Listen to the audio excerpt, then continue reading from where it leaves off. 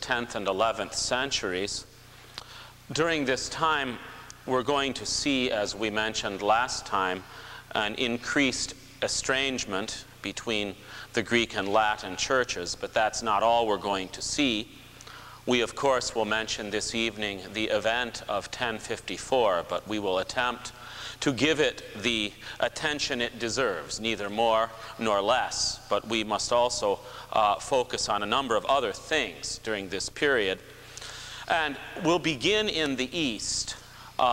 This 2-century period for the Greek Church was, for the most part, a time of flowering, a sort of renaissance, as it were. And we'll begin by mentioning three very significant figures of the 10th century in the Greek Church. The first is a man named Simeon, Saint Simeon the translator. Sometimes the word for translator in Greek, metaphrastes, is used to identify this man. He is most known for his collection of the lives of the saints. It was the first time in the Greek Church that there was a major attempt made to gather and edit all of the lives and legends of the saints that had existed up to this time and that were frequently read in the course of the church services. Many of these had existed in forms of oral stories that were passed on, or also written records, some coming from the time when the saints lived, some coming from a later time. And Simeon the translator attempted to put them all in one cohesive written source. So many of the saints' lives that we read even now to our day come from his collection. He's also known as the author of a couple of the prayers in the prayer book for before and after Holy Communion that are very familiar to the Orthodox faithful. Then we have a second very important development that takes place right around the turn of the millennium, and that is the establishment of communal monasticism on Mount Athos by Saint Athanasius of Mount Athos.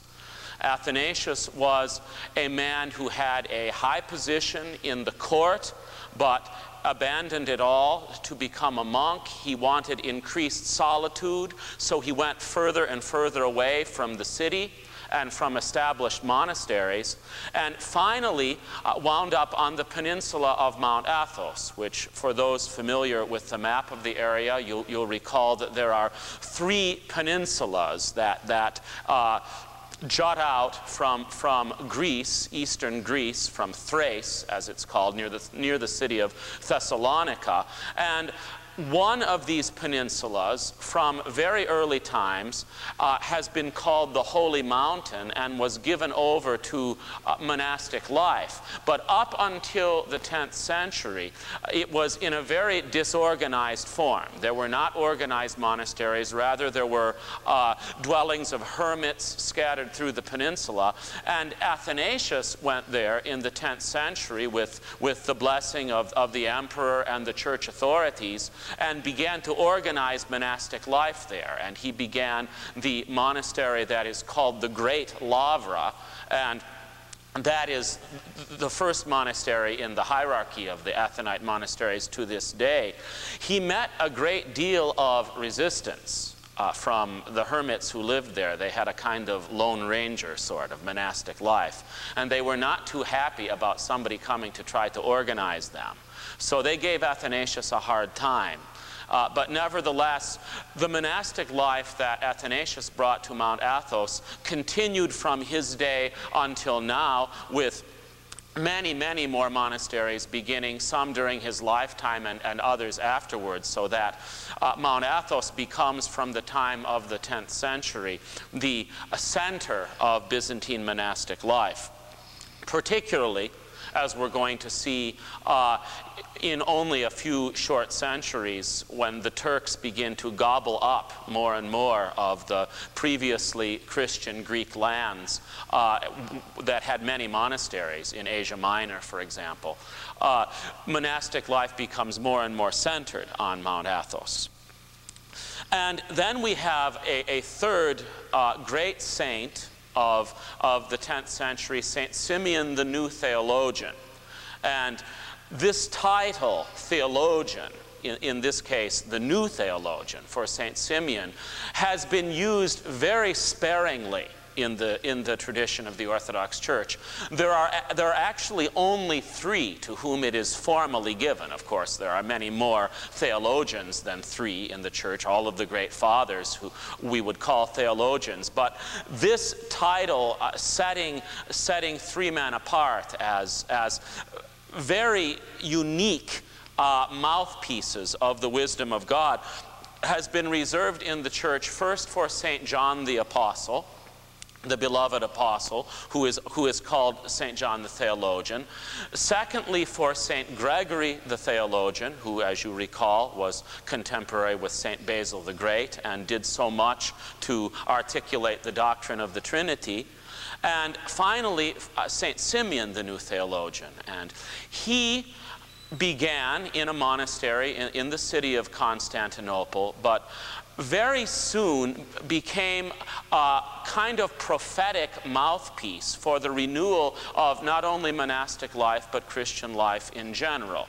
He had an experience early in his life in which he saw the glory of God, and he was to give the rest of his life to a life of prayerful contemplation and teaching that the purpose of the human existence is to enter into the vision of God. Sometimes St. Simeon the New Theologian is called the greatest mystic of the Orthodox Church, in that he most intensely in his writings and through his life exemplifies this desire to experience the union of God, not union with God, not simply to talk about it, to discourse about it, but actually to experience it.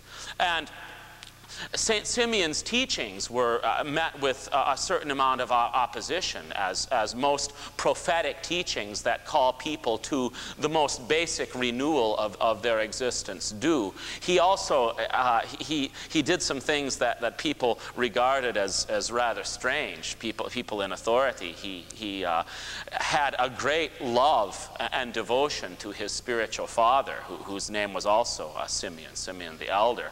And after his spiritual father died, he began to celebrate the memory of the departure of his spiritual father as a great feast in his monastery. And some were complaining that he's celebrating the memory of this man who has not been canonized yet by the Church, not been enrolled among the list of the Church's saints, as if it were a feast as great as Pascha. It was written at the time. So people criticized him for being kind of outside the mainstream.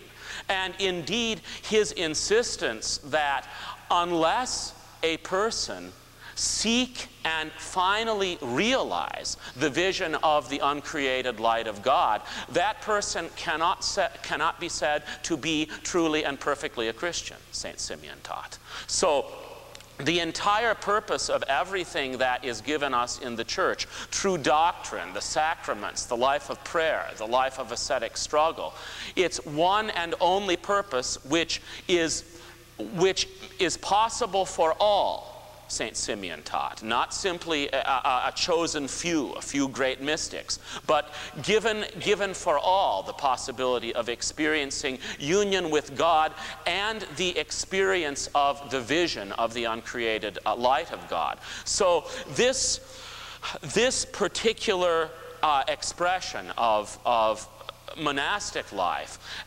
acquired the name of hesychasm. Hesychasm meaning quiet or silence, the life of contemplation, and it's of course going to attract many more great people to it. The greatest, we'll speak of him probably a few weeks from now, St. Gregory Palamas. And also, the life and work of St. Simeon, the new theologian, was seen as a kind of call to renewal for the church in Constantinople, which had spent so much of its energy in doctrinal controversies, as important as they are, defending the icons, all of the controversies regarding the articulation of the church's faith, regarding the nature of Christ. And that, combined with the very prescribed form of life that was lived within the circles of the imperial city, St. Simeon is raised up as a call to the most basic renewal of people's souls, that the purpose of the entire life of the church is not simply to provide an orderly Christian society in this world, but is to lead people to the vision of God. Also, another significant development in 10th century Constantinople is a controversy once again concerning marriage. And it's during this time that the church is made more and more responsible by the state for every aspect of marriage. And I don't think we have mentioned this much up to this point. In the early centuries of the church, and even later on, up until the 8th and 9th century, when people got married within the society of the Roman Empire, the empire whose capital was in Constantinople, you had to do two things. First of all, you had to go to the imperial office, the registry, as it were, and you had to sign the marriage contract and agreement of betrothal, and that was seen to be a legal binding contract in the same sort of sense that the Western marriage vow came to have, though the East never used the form of the vow in the wedding. Rather, it was the signing of the contract. And then, having done that, if you were Christians, Orthodox Christians, and of course, as time went on, more and more people were, until eventually it can be said that the entire population of the empire was, at least formally, members of the church, except for maybe a few barbarians and heretics. Then you went to church, and you went to the liturgy wearing crowns, because it was the custom to wear the marriage crown as a sign of martyrdom and also the glory of the married life, and received communion together at the liturgy, and then the priest or the bishop would say a special prayer blessing the marriage. So the marriage in the early church was relatively simple. But then, more and more, both the betrothal and the crowning are given a more developed liturgical form. And finally, by the 10th century, the emperor decides that the church is required, or rather, anybody who is going to be married within the society of the empire has to have their marriage blessed by the church. So the church becomes, as it were, the marriage agency, the marriage bureau for all marriages. So that means the church has to deal even with marriages of those who are outside the church, those who are living lives that are irregular in the church. And this pattern of requiring the presence of the church, or the representative of the church, the priest, in all marriages prevailed in many European countries up until the 20th century, as a matter of fact. But this is where it comes from. There was a controversy, as I mentioned, and that is the emperor, one of the emperors, I forget who it was offhand, in the 10th century, wanted to be married not a first, second, third, but a fourth time. And the patriarch Nicholas Mystikos, said that he under no circumstances would perform a fourth marriage for the emperor or for anybody else. And he was persecuted for this decision by the emperor, but would not compromise. And so the canon passed into the body of legislation, church legislation concerning marriage, that under no circumstances could a fourth marriage be entered into by anyone. And that was not to say that the second and third marriages were of themselves to be considered positive things. Rather, they were considered also to be contrary to the ideal of Christian marriage, by which monogamy means one marriage period, not until death do us part, as came to be articulated in the West, but one marriage that was in this life, that existed in a way that could not be defined beyond this life. It was not terminated by physical death. Of course, it did not continue in the same way, and will not continue in the same way in the heavenly kingdom, as the Lord said in the gospel. But second or third marriages, even for widows and widowers, was not regarded as the ideal, and of course is not regarded as the ideal by St. Paul. That's why in the practice of the Orthodox Church to this day, and it was finally legislated at this time, that if a person is entering into a second marriage, there is a different liturgical service that is done, that is penitential in nature, and this service is done no matter what the reason for the end of the first marriage was. Either the person was widowed, or there was a divorce for reasons of adultery, unfaithfulness where one of the partners is concerned, or a cause that would be considered equal to the gravity of adultery. Now, there is this expansion of the church, as we spoke last time, into the Slavic regions. The Bulgarians have all become converted to Christianity in its Greek expression. And they established with the Tsar Boris and his son Simeon a flourishing state that is independent of the empire in Constantinople. Tsar Boris and his son Simeon are kings within their own right. But, for example, when Tsar Boris is baptized, the emperor of Constantinople is his godfather. So the emperor in Constantinople is seen to be the kind of not king of Bulgaria. Bulgaria has its own independent ruler, but still that the kingdom of Bulgaria is seen to exist as having loyalty to the empire in Constantinople. The 10th century in Constantinople and in the Greek church in general also sees the resurfacing of another heresy, another expression of a heresy that we've heard of before. It's given another name this time. They're called the Paulicians, but they are none other than another version of the Gnostic Marcionites that we spoke of before. Those who regarded only the soul, the spiritual or immaterial aspect of creation and of the human being as created by the good God. Everything else, everything material, was created by another God who is evil, and therefore matter is opposed to spirit. These Paulicians were also Marcionites in the sense that, and they're called Paulicians from the name of the Apostle Paul.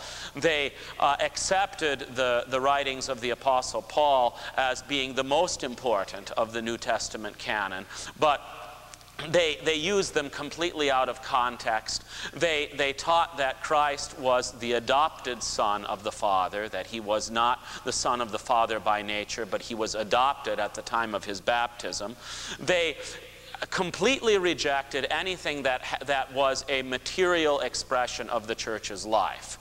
Sacraments, hierarchy, veneration of Mother of God and the saints, veneration of relics, use of icons, even use of the cross. In some ways, they sound rather like what will be called later on the extreme fringe of the Protestant Reformation. And indeed, it can be said that there is a sort of link because these Paulicians first surfaced on the eastern borders, or outside the eastern borders of the empire in Armenia. They were very good soldiers. So they were hired, even though they were heretics, they were hired as mercenaries in the Byzantine army and were brought were brought west and settled in Bulgaria. And there they got another name. They began to be called the Bogomils, and later on spread to Western Europe, to Italy and France, and we'll hear of them later on as the Albigensians and the Cathari that created such havoc in the medieval Latin church. The final and most significant, of course, thing that happened in the 10th century is the conversion of the Russians. In the year 988, that was the year when Prince Vladimir of Kiev asked the emperor to send missionaries to his city, to Kiev, to bring the Christian faith to his people. Now, we need to have a little background to understand what was going on there. It's not that Christianity didn't exist in that area of the world up until St. Vladimir. First of all, you must realize that when we speak of Russia, or Rus, as it would be called most properly at this time, you can't imagine the map of Europe and Asia now and Russia now having any kind of existence then. Rather, the Rus were people that had settled along the river Dnieper, so in southern Russia, or what would be called now the Ukraine. For example, during this time in the 10th century, the city of Moscow didn't even exist yet. So all of these great Russian cities that people think of when they think Russia, forget about it. They weren't there. Kiev was there in the south. And the people who had settled in that area, Slavic tribes, were ruled by Vikings that had come down from the north. Just as the Vikings swept through northwestern Europe, they also came down toward Constantinople and began to rule these Slavic tribes in what is today southern Russia. And the Vikings were called, in that part of the world, the Varangians. But they are the same people. And a prince named Rurik, a Viking prince, began a state in Kiev, and several generations from Rurik we have Prince Vladimir. Prince Vladimir's grandmother, Olga, had in her time converted to the Christian faith. She was baptized and given the name of Helen.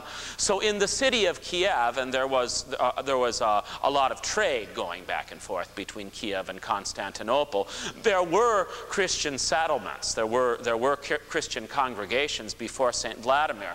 But it's at the time of St. Vladimir that he asks for the missionaries to bring his people into the church.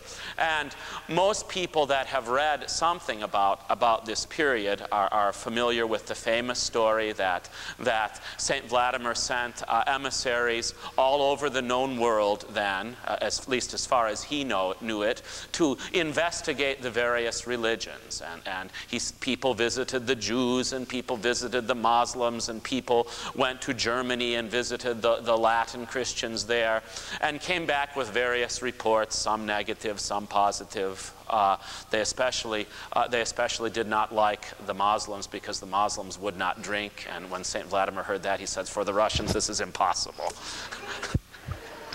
And the emissaries came back from Germany, where they had gone to the Latin services, and they said that they do many good things, but we found no beauty there, they said. But then the ones that went to Constantinople and attended the liturgy in the great church, Hagia Sophia, came back and said, we did not know whether we were in heaven or on earth. We cannot even describe the beauty that we saw there. All that we can say is that God dwells there. within the worship of that great church. And this expression, whether this is an historical description of what went on, it's impossible to tell. But nevertheless, this description is very significant because it expresses something that can be said to be at the heart or in the soul of particularly the Russian expression of the Orthodox faith. This sensitivity to beauty. The Russian people were converted to Christianity because they were overwhelmed by the experience of divine beauty within the context of Christian worship. So, there, on the other hand, or if not on the other hand, in addition to the motives of St. Vladimir, he did want to have an alliance with the Emperor of Constantinople. He wanted to marry the Emperor's daughter, Anna. And of course, that would only be possible if he and his people came into the church. So both happened. But the most remarkable thing is that St. Vladimir, and we do of course call him St. Vladimir, prior to his baptism lived in every way the bloodthirsty, lustful life of a Viking prince. Vengeful toward his enemies, having dozens of concubines, a lecherous man given to all sorts of excess and cruelty. And following his conversion, he underwent a total reform of his life, in which he became a wise, merciful, just ruler of his people, trying to live the gospel in an as intense manner as he could, even to the point where he could not be convinced that the use of capital punishment was permitted to him anymore after his conversion to Christians. He thought that to punish criminals with execution was contrary to the gospel. And even when the Greek bishops tried to assure him, oh no, it wasn't. In fact, that he was responsible as having his authority from God to keeping order in the state, and the punishment of criminals was his responsibility. He could not be convinced of it. He took great care of the poor. It is also true that at least the conversion of the circle of those who were nearest to him, the nobility of the Kiev society, was pretty much by force, though there isn't any record that he actually killed people if they refused to be baptized. But they were marched all down to the river Dnieper, and there they were baptized by the Greek clergy that had gone up there as missionaries, and they brought with them, just as in the same style as Cyril and Methodius and their disciples, a complete expression of the faith in the Slavonic language. So this remarkable first couple generations of the Orthodox life in Russia, I want to mention two expressions of it to show that it was not simply a surface conversion, a nominal conversion, that there was a complete turnaround of the Kiev society at the time. And after St. Vladimir's death, there was a disagreement among his sons who was going to receive the throne. St. Vladimir had three sons, Sviatopolk, Boris, and Gleb, and I want to read a short account of what happened after the death of St. Vladimir. After the death of the first Christian prince in Russia, St. Vladimir of Kiev, the inheritance should, according to the custom of succession at that time and place, have passed to all his sons and been divided among them. But the elder Sviatopolk had other ideas on the subject and determined to remove the two young princes, Boris and Gleb, Vladimir's sons by Anne of Constantinople, daughter of the Emperor Basil II. Boris was on his way back from an expedition against some troublesome nomadic tribes when he learned what was in the wind, and his military following prepared to defend him, but he would not allow it. "It is not right," he said, according to the Chronicle, "that I should raise my hand against an elder brother who now stands for me in the place of my father. Like Jesus Christ, I will be an innocent victim rather than spill the blood of my brother in the flesh and in God. It is better for me to die alone than to be the occasion of death to many." So Boris dismissed his followers and sat down to wait with one attendant on the bank of the river Alta. See, this is truly remarkable. Remember, this is a Viking prince. This is not the characteristic reaction of a Viking prince to such a plot. During the night, he meditated on those martyrs who had been put to death by near relatives. So already, although it's, he's the first generation after the conversion of his pagan father, he knows the lives of the saints. "On the emptiness of all earthly things, except good deeds and true love and right religion. And he was sad to think that he must leave the marvelous light of day and his good and beautiful body." One of his biographers professes to give the very words of his prayer: "Lord Jesus Christ, who came on earth in this bodily form for our salvation, and who suffered your passion and let your hands be nailed to the cross for our sins, give me strength to bear my passion. It does not come from enemies, but from my own brother, but Lord, do not count it to him for wickedness." So he prays for the forgiveness of his enemy, who is his own blood brother, following in a most intense way the gospel. And the same thing, and he's killed the next day. And then the other brother, Gleb, younger than Boris, met his end soon after. Sviatopolk, shamming friendliness, had invited him to come to Kiev. On his way down the Dnieper, near Smolensk, his boat was boarded by strange men, armed and threatening. Gleb was terrified and besought them to spare him. With tears streaming down his face, calling on his father and his brother, he threw himself on his knees and promised to be their slave if only they would not kill him. But he would not resist. And when he saw that appeals were useless, he resigned himself quietly to death. "I am in your hands and the hands of my brother, your prince. I am being slain. I do not know what for, but you, Lord, know. And I know, my Lord, that you said to your apostles that for your name's sake hands would be laid on them and they would be betrayed by kinsmen and friends, and that brother would bring brother to death." After the death of Saints Boris and Gleb, they are popularly canonized by the Russian people, and the Greek bishops, and for many centuries, we'll speak of this at a later time, for many centuries the hierarchy of the church in Russia is a Greek hierarchy. The bishops are regularly sent from Constantinople or from other cities or places within the empire. And when the Greek bishops are given this request that these brothers are to be enrolled in the calendar of the saints, they say, well, we can't do that. There isn't any category of saints that they fit into. We can't call them martyrs because they did not die, strictly speaking, for the faith. They did not die rather than reject the gospel at the hands of unbelievers. They were murdered tragically, but that doesn't make them martyrs, and they're not ascetics, and they're not confessors, and so they said, we can't do it. But by popular demand, the people said, well, we're going to keep their memory anyway. We don't care. So the feast of Saints Boris and Gleb began to be celebrated on the 24th, and finally the Greek bishops had to accept it, and there we go. So we have, and a new category of saints is made for them. They are called passion bearers, imitators of the passion of Christ, who did not resist any of the attempts against him, of those who sought his life.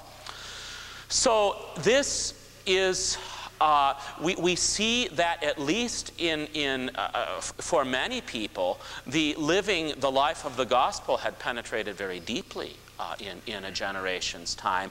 And also we see a unique expression of Russian Orthodoxy, and that is this desire to imitate the passion of Christ.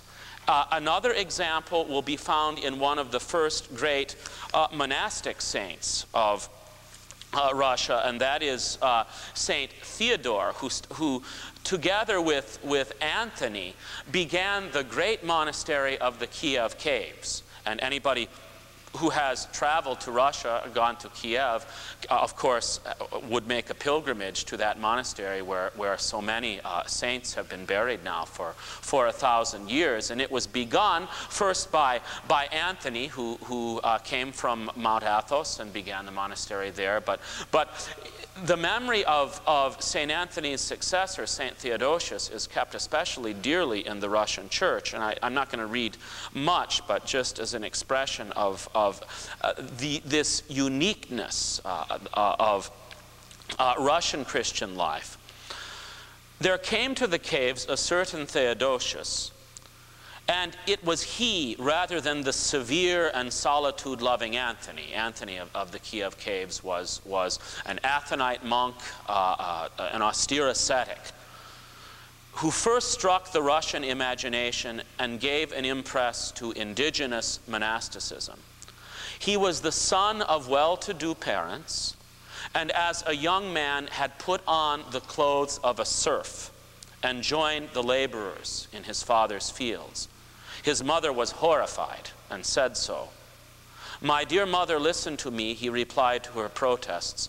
"Our Lord Jesus Christ humbled himself and underwent degradation, and we have got to follow his example in this way also."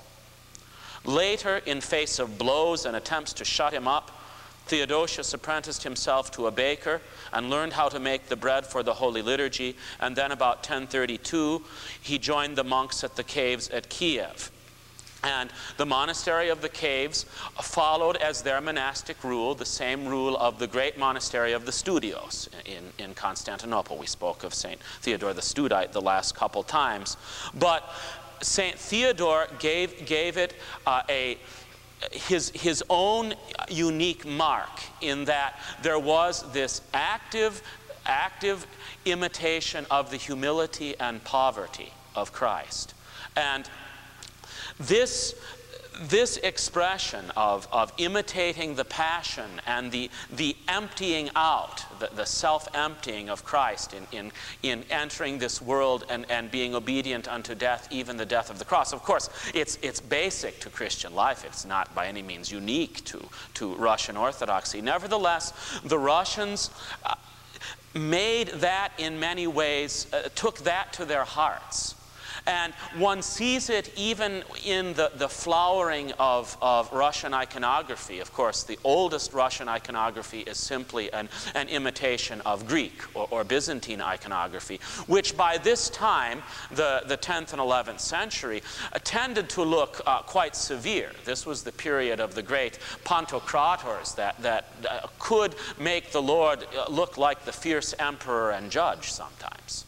And after a short time, when the Russians began developing their own school of iconography, and you can see this in any books that show the development of iconography in Russia, there is this softening of the features of Christ's face and those of the saints as well, a tenderness that is perhaps the greatest gift of the Russian style of iconography to the iconographic tradition. So I give you these examples of on the one hand, Russian society, and we're going to talk a little bit more about it next time, accepting the faith in a package from the Greek missionaries, especially being won to the faith by the beauty of the liturgy, but nevertheless, as time goes on, giving it their own stamp, not changing it, but making it an expression of their heart and soul as their heart and soul becomes more and more conformed to the gospel.